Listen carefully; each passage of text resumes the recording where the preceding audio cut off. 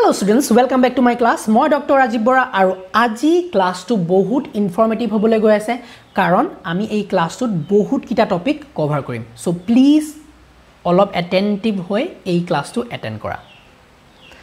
Ami aji class to jete start koru prothomote passive absorption ase slide konot but passive absorption prothomote noporu.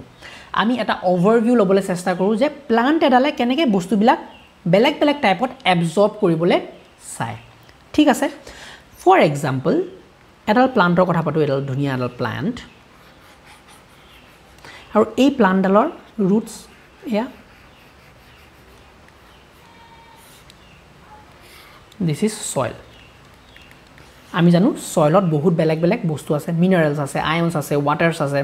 মানে বেলেগ বেলেগ পদাৰ্থ ইয়াত mix হৈ আছে এতিয়া এই জিমান বিলাক বস্তু প্লান্ট এডালে আহৰণ কৰিব এবজৰ্ব কৰিব এই এবজৰ্পচন বিলাক আমি মেইনলি দুটা ভাগত ভাগ কৰিব পাৰো এই বিলাক যে মিনাৰেল আপটেক কৰি আছে মেইনলি এই এবজৰ্পচনটো আমি দুটা টাইপত ভাগ কৰিব পাৰো এটা হল প্যাসিভ এবজৰ্পচনৰ যদি কথা পাতো মেইনলি দুটা ধৰণে এবজৰ্ব কৰে এটা হল প্যাসিভ এটা হল অ্যাক্টিভ Passive absorption মানে কি যত নেকি ATP ইউজ নহয় বা এনার্জি ইউজ নহয় ফর এক্সাম্পল ধৰিলোৱা ইয়াত কিছুমান আয়নস আছে Na positive Cl negative calcium potassium এবিলাক আছে এই আয়নস বিলাক যেতিয়া স্বতঃস্ফূৰ্তভাৱে without any help without any energy প্লান্টৰ ভিতৰলৈ সোমাব পাৰে হেতুক আমি কওঁ passive absorption গম্বালা active absorption to বুজিলোৱা ইয়াতে আমি যদিও active absorption তো আমি ডিটেইলছত ডিসকাস কৰিম active absorption মানে কি ধৰিলোৱা কিছুমান আয়নস যেনেকৈ মলিবডেনাম হল আয়ৰন হল Fe এবিলাক কিছুমান আয়নস আছে ধৰিলোৱা সেই আয়নস বিলাক বা সেই মিনাৰেলস বিলাক লবলে প্লান্টে এক্সট্ৰা কে এনাৰ্জি ইউজ কৰিব লাগিব এনাৰ্জি লাগিব ATP লাগিব মানে সেই এনাৰ্জি ইউজ কৰি হে বস্তু বিলাক নিজৰ গালে সোমাব পাৰে সেই বস্তুটো যেতিয়া আমি এনাৰ্জি ইউজ কৰি বস্তু বিলাক এবজৰ্ব কৰিম from outside to the inside সেই বস্তুটোক আমি অ্যাক্টিভ ট্ৰান্সপোৰ্ট বুলি কওঁ বা অ্যাক্টিভ এবজৰ্পচন বুলি কওঁ অ্যাক্টিভ এবজৰ্পচন কি হ'ব এনার্জি বা ATP ইউজ হ'ব ইয়াত প্যাসিভত নহয় সংজ্ঞাটো চাই ল passive absorption is the term used to describe the movement of minerals into cells or tissues without the expenditure of energy দেখিলানে এতিয়া এই passive absorption বা passive transport যোনটো হয় হেতুক আমি দুটা ভাগত ভাগ কৰিব পাৰো আমি আজি ক্লাসত প্ৰথমতে passive transport টো চাই লওঁ passive absorption টো active টো আমি পিছত ডিসকাস কৰিম ঠিক আছে সোয়া passive transport বা passive absorption যদি কথা পাতা দুটা ভাগ আছে এটা হল simple diffusion এটা হল facilitated diffusion কি বস্তু সোয়া ইয়াত এটা ইম্পৰ্টেন্ট কনসেপ্ট ইউজ হৈ আছে মন কৰিবা ভালকে মন দি ধ্যান দি শুনা আমি যে পঢ়িছিলো লাস্ট ক্লাসত যে সেল মেমব্ৰেনখন আমাৰ ফসফোলিপিড বাইলেয়াৰে গঠিত এনেকুৱা ফসফোলিপিড বাইলেয়াৰ থাকে হয়নে যোনখন কি তোমালোকক ইয়াত দেখুৱা হৈছে ফসফোলিপিড বাইলেয়াৰখন এতিয়া মই কৈছো যে ইয়াত বেলেগ বেলেগ মলিকিউলস বেলেগ বেলেগ এলিমেন্টস বেলেগ বেলেগ পদাৰ্থ পাৰ্টিকলস স্বতঃস্ফূৰ্তভাৱে যেতিয়া এঠাইৰ পৰা আন ঠাইলৈ মুভ হ'ব ফৰ এক্সাম্পল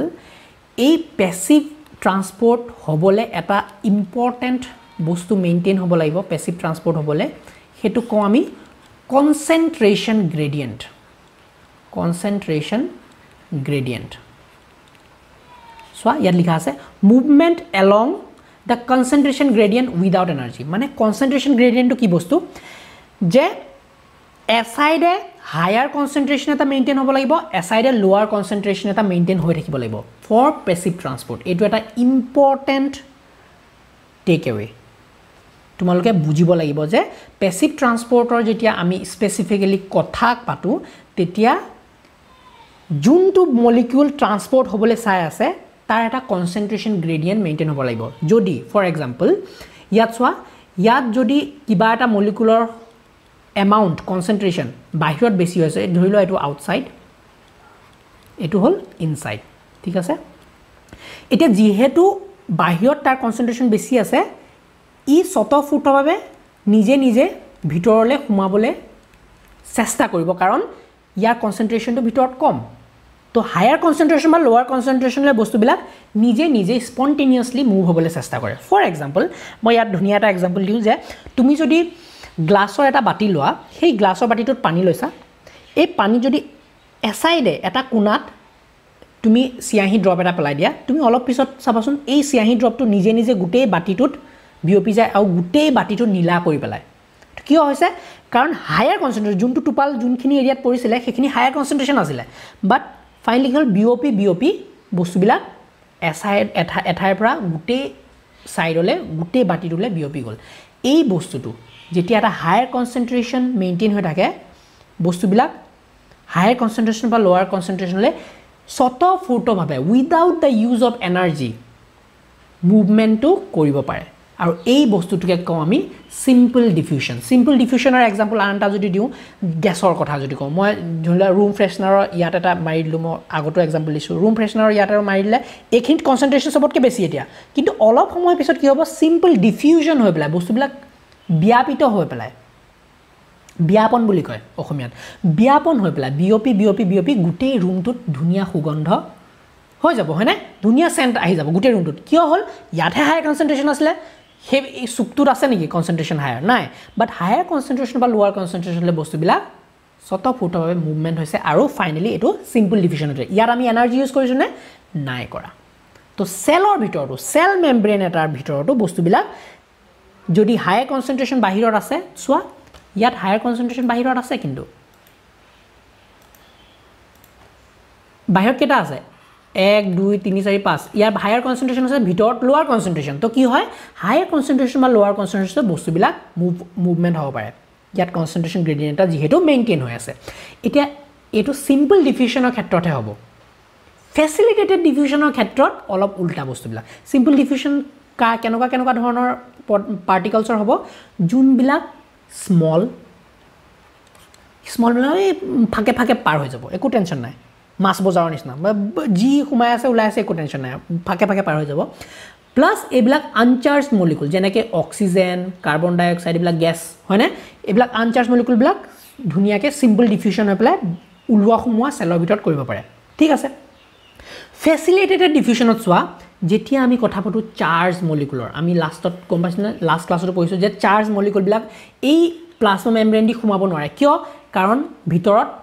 ভিতৰৰ যোনটো এৰিয়া আছে সেই এৰিয়াটো কি দিস ইজ নন পোলাৰ আৰু এটো হাইড্ৰোফোবিক এৰিয়া ইয়াত তোমালোকৰ চাৰ্জ পাৰ্টিকল হওক বা পোলাৰ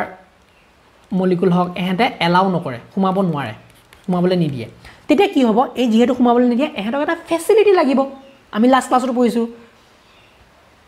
এনাৰ্জি লাগিব নেকি এনাৰ্জি নালাগে বাট এটা ফেচিলিটি লাগিব যেহেতু এই মলিকুলবিলাকৰ সাইজটো অলপ ডাঙৰ হয়নে সাইজটো অলপ ডাঙৰ এহেঁতৰ কিছুমানৰ চাৰ্জো আছে সেইকাৰণে এহেঁতক এটা ফেচিলিটি লাগিব যাতে সেলৰ ভিতৰত এহেঁতে সোমাব পাৰে আৰু এই ফেচিলিটিবিলাক কোনে প্ৰভাইড কৰিব বেলেগ ট্ৰান্সপৰ্ট প্ৰটিনছে প্ৰভাইড কৰিব আমি ধুনীয়াকৈ এতিয়া ডিটেইলছত পঢ়িমেই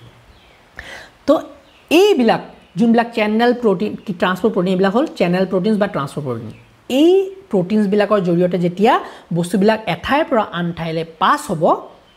without the use of energy আৰু এনাৰ্জি ইউজ হোৱা নাই মানে কি সেহেঁতৰ এটা কনচেন্ট্ৰেশ্যন গ্ৰেডিয়েণ্ট মেইনটেইন হ'ব লাগিব বুজি পাইছা এনাৰ্জি ইউজ নহয় মানে এনেকুৱা নহয় যে একো নহ'লে এটা কনচেন্ট্ৰেশ্যন গ্ৰেডিয়েণ্ট তাৰো এটা কেচ আছে কনচেন্ট্ৰেশ্যন গ্ৰেডিয়েণ্ট এটা কিন্তু মেইনটেইন হ'ব লাগিব চোৱা ইয়াতো তাৰ কনচেন্ট্ৰেশ্যন ওপৰ পিনে বেছি হয়নে ওপৰ পিনে এই মলিকুলবিলাকৰ কনচেন্ট্ৰেশ্যন বেছি বাট এহেঁতৰ সাইজটো ডাঙৰ বা এহেঁত চাৰ্জ পাৰ্টিকল সেইটো কাৰণে এহেঁতে স্বতঃস্ফূৰ্তভাৱেতো ফ্ৰীলি পাছ হ'ব নোৱাৰে বাট এহেঁতক এটা ফেচিলিটি দিলে এহেঁতে নিজে পাছ হ'ব পাৰিব without the use of energy বাট এটা কনচেন্ট্ৰেশ্যন গ্ৰেডিয়েণ্ট এহেঁতৰ মেইনটেইন হৈ থাকিব লাগিব হায়াৰ কনচেন্ট্ৰেশ্যন টু লোৱাৰ কনচেন্ট্ৰেশ্যন তেতিয়া এহেঁতেও পাছ হ'ব পাৰিব সো এইটো হল প্যাসিভ ট্ৰান্সপোৰ্ট আৰু এটা কনসেপ্ট তোমালোকে বুজিব লাগিব ইলেক্ট্ৰকেমিক্যাল গ্ৰেডিয়েন্টৰ কনসেপ্টটো কি বস্তু সোৱা আমি এটা কথা পাতিবলো যে চাৰ্জৰ কথা পাতিলো হয়নে যে জুন জুন মলিকুল বিলাকৰ চাৰ্জ থাকে হেহেত নৰমালি ঘুমাব নোৱাৰে চাৰ্জৰ লগতে আৰু এটা বস্তু মেইনটেইন আৰু এটা বস্তু প্ৰভাৱ পেলাই ট্ৰান্সপোৰ্ট হওঁতে হেতু হল কেমিক্যাল গ্ৰেডিয়েন্ট ফৰ এক্সাম্পল মই এক্সাম্পল দি বুজাই আছো এটা হল চাৰ্জ এটা হল কেমিক্যাল গ্ৰেডিয়েন্ট চাৰ্জ মানে কি ইলেক্ট্ৰিক্যাল চাৰ্জ অফ কোৰ্স এতিয়া সোৱা মই যদি এটা ইয়াত পাত্ৰ এটা লৈছো এই পাত্ৰটোৰ মাজেৰে আমি এখন সেমি পাৰমেবল যেনেকৈ আমাৰ সেল মেমব্ৰেন থাকে সেই সেল মেমব্ৰেনৰ নিচিনা এখন পাৰ্টিকল লগাই লৈছো ইয়াত মানে সব বস্তু পাস হ'বলৈ নিদিয়ে কিছুমান বস্তু এলাও কৰে পাস হ'বলৈ কিছুমান বস্তু এলাও নকৰে ধৰি লোৱা মই এটা সাইড এটো সাইড এ এটো সাইড বি ওকে এটা সাইডে মই যোনটো সাইড এ আছে তাত মই কেসিএল দি দিলো এটা কেসিএল এই পানীত মিলা লগে লগে পানীখিনি নৰমালি পাস হ'ব পাৰে আমি পানী কথালে আহাই নাই ধৰি লোৱা কেসিএল দি দিলো ইয়াত তো কেসিএল কি হ'ব কেসিএল টো ভাঙি যাব কে পজিটিভ আৰু সিএল নিগেটিভলে হল বুজি পাইছা এতিয়া কে পজিটিভ কে এগালো আছে কেসিএল ধৰি লোৱা ইয়াত হাজাৰ মলিকুল আছে বাট মই দুটা তিনটা মলিকুল লৈ তোমালোকক বুজাবলৈ চেষ্টা কৰো সোৱা এতিয়া যেহেতু ইয়াত কে পজিটিভ সিএল নিগেটিভ হৈ আছে ধৰি লোৱা এতিয়া এই মেমব্ৰেনখন যোনখন আমি সেমি পাৰমেবল মেমব্ৰেন বা সেল মেমব্ৰেনৰ কথা পাতিছো এই সেল মেমব্ৰেনখনে কে পজিটিভক এলাও কৰে পাস হ'বলৈ ফাইন বুজি পাইছা নে এতিয়া ইয়াৰ পৰা কি হ'ব কে পজিটিভ বিলাক ধুনিয়াকে পাস হৈ যাব পাৰিব তো কে পজিটিভ এপিনে আহি গল বুজি পাইছা নে ইয়াত কি হৈছিল প্ৰথমতে এটো সাইডে এ সাইডটো নিউট্ৰেল হৈ থাকিব কাৰণ কিয় কে সিএল এটা নিউট্ৰেল ইয়াৰ পজিটিভ চাৰ্জ আছে ইয়াৰ নিগেটিভ আছে পজিটিভ নিগেটিভে মিলি নিউট্ৰেল এটা চাৰ্জ মেইনটেইন হৈ আছে ইয়াত ঠিক আছে কিন্তু যেহেতু কে পজিটিভ বিলাক এপিনে পাস হ'ব পাৰে এই কেসিএল টো ভাঙি গৈ কে পজিটিভ বিলাক কি হ'ব এপিনে পাস হ'ব পাৰিব এতিয়া কি হৈছে সাইড বি টো লাহে লাহে এটা পজিটিভ চাৰ্জ ইয়াত ডেভেলপ হৈছে সাইড বিট কি হৈছে এটা পজিটিভ চাৰ্জ ডেভেলপ হৈ আছে হয়নে অফ কোৰ্স হৈ আছে এতিয়া সোৱা মুভমেন্টটো সোৱা এতিয়া বস্তুবিলাক যে ট্ৰান্সপোৰ্ট হৈ আছে এঠাইৰ পৰা আন ঠাইলে বস্তুবিলাক কনসেন্ট্ৰেচন গ্ৰেডিয়েন্টৰ ওপৰত মেইনটেইন হৈছে প্লাস চাৰ্জৰ ওপৰতো মেইনটেইন হৈ আছে এটো এপিনে পাস হৈ আছে বস্তুবিলাক আৰু এপিনে কি হৈছে সিএল নিগেটিভটো ডেভেলপ হৈ আছে কাৰণ সিএল নিগেটিভ বিলাক ক্লোৰিন বিলাক এপিনে ৰখাই থৈছে হয়নে ঘুমাবলৈ নিদিয়ে তো কি হ'ব এটা সময়ত কি হ'ব কে পজিটিভ বিলাক ঘুমাই এনেকুৱা এটা পইণ্ট আহি যাব যে আৰু কে পজিটিভ ঘুমাবলৈ কিন্তু নিদিয়া হ'ল কিয় নিদিয়া হ'ল কাৰণ পজিটিভ আৰু পজিটিভ চাৰ্জে এটাই আনটো কি কৰে ৰিপেল কৰিব নাই ই ঘুমাবলৈ নিদিব ইয়াত যদি অতিমাত্ৰা কে পজিটিভ আহি যায় আৰু কে পজিটিভ ই ঘুমাবলৈ নিদিয়ে কাৰণ কিয় ই ৰিপেল কৰিব গম পাইছনে কনসেন্ট্ৰেচন গ্ৰেডিয়েন্টৰ লগতে এটা চাৰ্জেও এফেক্ট কৰিছে যে বস্তুবিলাক এঠাইৰ পৰা আন ঠাইলে কি ধৰণে ট্ৰান্সপোৰ্ট হ'ব বুজিছা সিএল নিগেটিভে কি কৰিব কে পজিটিভক এট্ৰেক্ট কৰিব বুজি পাইছা কে পজিটিভত এট্ৰেক্ট কৰাৰ কাৰণ নিগেটিভ এপিনে চাৰ্জ আছে পজিটিভ চাৰ্জক এট্ৰেক্ট কৰিব তো কি হৈছে এটা সময়ত এনেকুৱা এটা টাইম আহিব ইকুইলিব্ৰিয়াম ইয়াত মেইনটেইন হ'ব নিদিয়ে সেলৰ ভিতৰত এটা ইকুইলিব্ৰিয়াম মেইনটেইন হৈ যায় যেনেকৈ ফৰ এক্সাম্পলটো বুজি যোৱা ৰে কনসেপ্টটো বুজি পাবা যে ধৰি লোৱা এপিনে 5টা মলিকুল আছিলে 10টা মলিকুল আছিল ধৰি লোৱা এপিনে 10টা মলিকুল আছে আৰু এপিনে 0 মলিকুল আছে প্ৰথমতে সাইড এ সাইড বি যদি আমি নৰ্মেল ডিফিউশনৰ কথা পাতিলো নৰ্মেল কেমিক্যাল কনসেন্ট্ৰেচন গ্ৰেডিয়েন্টৰ কথা পাতিলো কি হ'ব এবিলা বস্তুবিলা পাস হৈ কি হ'ব নৰ্মালি ইয়াত 5 হৈ যাব ফাইনালি ইয়াত 5 হৈ যাব মানে এটা ইকুইলিব্ৰিয়াম মেইনটেইন হৈ যায় বাট আমি এই ইলেক্ট্ৰকেমিক্যাল গ্ৰেডিয়েন্টৰ কথা যেতিয়া পাতো তেতিয়া কিয় অলপ ডিফাৰেন্স হোৱা আমি ধৰি লোৱা ইয়াত কে পজিটিভৰ কথা পাতি আছো কেসিএল ৰ কথা পাতি আছো তেতিয়া প্ৰথমতে এটো সাইড এ আছিল এটো সাইড বি আছিল ওকে এতিয়া যেহেতু কেসিএল টো ভাঙি কে পজিটিভ সিএল নিগেটিভ হৈ যায় এই কে পজিটিভ বিলাক যিমান আছে প্ৰথমতে এপিনে সাইডত পাৰ হৈ গৈ থাকিব কে পজিটিভ হৈ আছে এটা সময়ত কি হ'ব এটো যেহেতু এটা পজিটিভ চাৰ্জ ইয়াত ডেভেলপ হৈ গল আৰু কে পজিটিভ ঘুমাবলৈ নিদিয়ে ইকুইলিব্ৰিয়াম মেইনটেইন হ'বলৈ নিদিয়ে গৈ কাৰণ কিয় এতিয়া নতুনকে যদি কে পজিটিভ এটা যায় এই কে পজিটিভটো ইয়াত অলৰেডি থাকা বি সাইডে কে পজিটিভটো ৰিপেল হে কৰিব মানে সোমাবলৈ নিদিয়ে ৰিপেল কৰিব এই বস্তুটো তো ৰিপেল কৰিলে কি হ'ব ইয়াত হয়তো কিছুমান বেছি কে পজিটিভ এমাউন্ট থাকিব আৰু ইয়াত কিছুমান কম মানে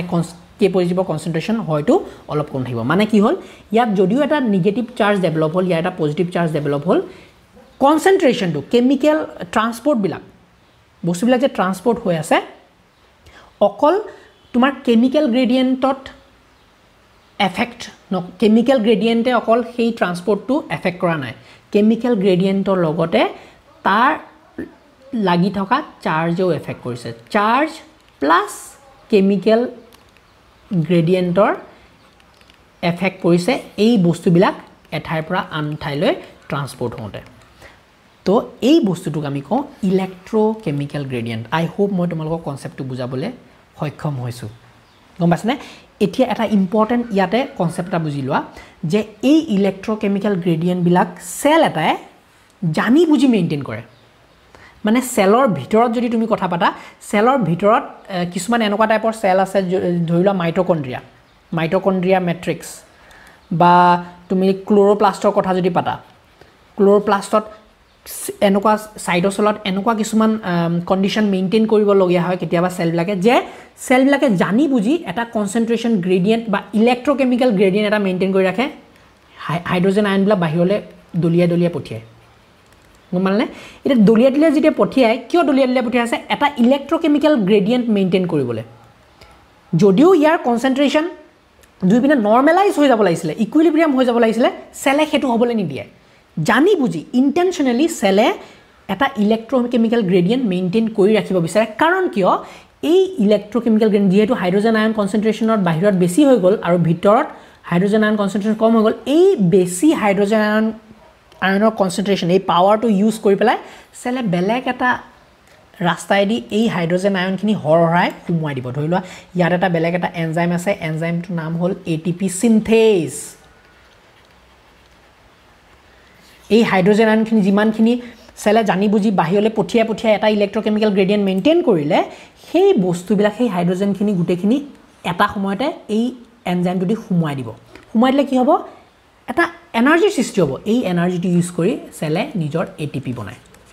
কেমিও অসমোটিক হাইপোথিসিস বুলি কয় আমি ডিটেইলছত পঢ়িম যেতিয়া ফটোসিনথেসিস পঢ়িম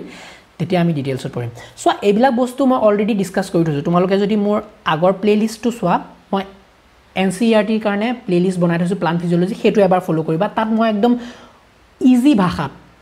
এটা হাই সেকেন্ডাৰী ষ্টুডেন্টে বুজি পোৱা ভাষাত বস্তুবিলাক ডিসকাস কৰিছো সো এইবিলাক যদি অলপ টানু লাগিছে তোমালোকৰ সেই ভিডিওবিলাক ফলো কৰিলে সেই প্লেলিষ্টটো ফলো কৰিলে তোমালোকৰ বস্তুবিলাক ইজি হৈ যাব ইলেক্ট্ৰকেমিক্যাল গ্ৰেডিয়েন্ট বুজি পালা নেক্সট ইলেক্ট্ৰকেমিক্যাল গ্ৰেডিয়েন্টৰ লগতে আমি ফেচিলিটেড ডিফিউজনটো চাই লওঁ একেবাৰে টেনশনটো মাৰিয়ে দিওঁ facilitated diffusion is a type of diffusion in which the molecules move from region of higher concentration to a region of lower concentration hoy facilitated diffusion jetia naam ahibo mane ki eta higher concentration to lower concentration eta maintain thakibo laibo of course but assisted by a carrier line to gusi gol assisted by a carrier mane tat eta carrier protein dorkar hobo karon ion ba bigger molecules bilak facility lagibo khetok ethai pra an thaile diffuse hobole transport hobole तो আজি class तो आमी इमानते and करू next class तो आमी active transporter कथा discuss Karim thank you so much for watching the video meet you in the next class bye bye